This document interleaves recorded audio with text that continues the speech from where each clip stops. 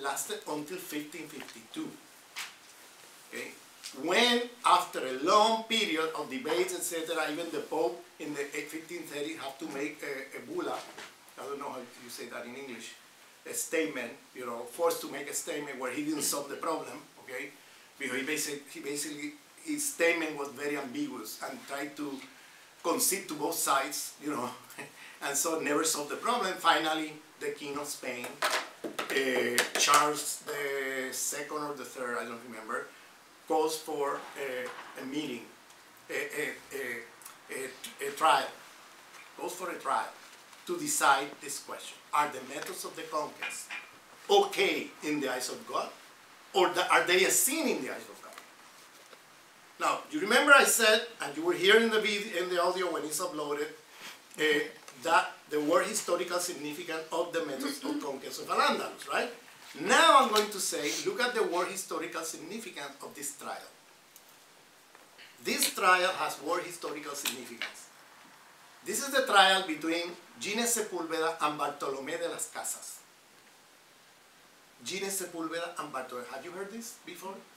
Why the British in their educational system never talk about this? Huh? This is very, very funny. Anyway, they don't want to talk about this anyway because it's not good. But anyway, here is the trial.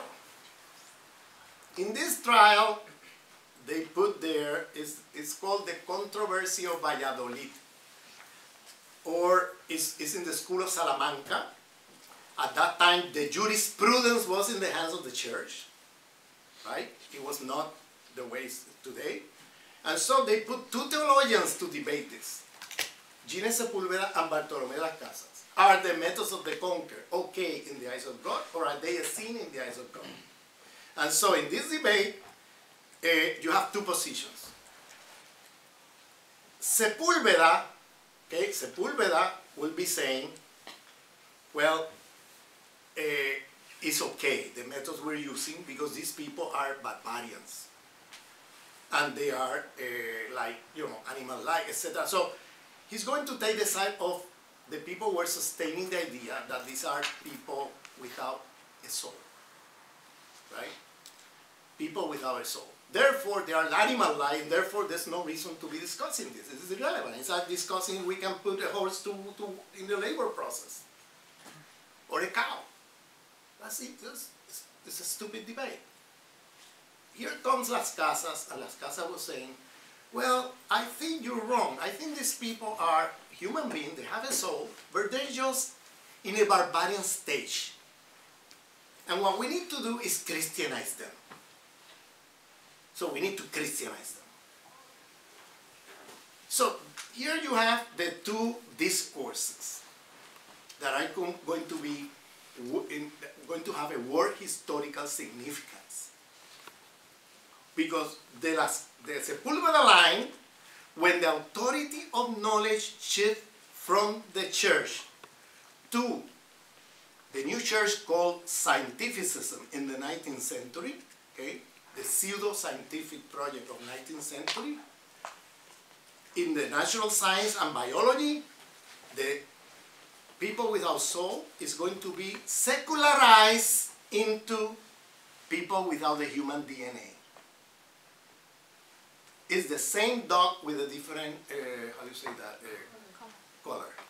The same dog with a different color. That is the same racist discourse, but now under scientificist language. In the 16th century with a theological language, in the 19th century with a scientific language. So racism did not begin with scientific racism in the 19th century. It began way back. Okay? So look at the word historical significance of this trial. So here you have now the secularization from people without soul in a theological language in the 16th century to people without the human DNA with a scientificist or pseudo-scientific language in natural science, especially biology, now in the 19th century. So here is the Sepúlveda line, okay? And today we call that how? Biological racist discourses, right? In the literature, that's how we name it. That's the Sepúlveda line. Here comes the Las Casas line. The Las Casas line turned from barbarians to be Christianized in the 16th century. Now, with the new pseudo-scientific social science, especially anthropology, they're going to talk about, or they're going to secularize the language of las casas into primitive to be civilized. From barbarians to be Christianized in the 16th century to primitive to be civilized. It's the same dog with a different color, okay? And it's just that the authority of knowledge shifted, and now they're using, doing and saying the same thing with the language of pseudoscience, you see? And this is what is happening. Now, theology is not the language, so they shifted to this other language, but it's a secularization of the theological language of the 16th century. That's what is happening. So look at the word historical significance of this trial, okay? In 1552. And look at the consequences of that line that Columbus put in his diary when he arrived October 12, 1492 to the Americas, and the consequence of this, okay? Look at this. It's just amazing, no? So, and then here comes the second word historical significance of this. And that was that in this trial, Las Casas won the trial. So they decide that indigenous people are people with a soul, but they are barbarians to be Christianized, right? So you might imagine that now they're going to take them out of the oppression of colonialism, etc., no? Or coerced forms of labor, etc. Well, what they did was take them out of slavery and put them into another form of coerced labor that is called how? The encomienda.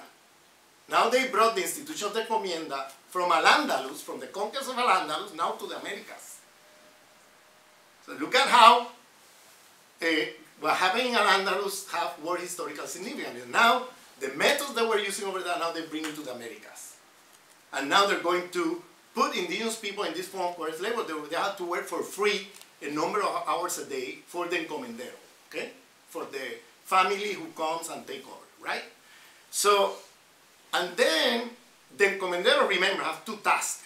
I forgot to say that earlier, but I said in the audio of last time.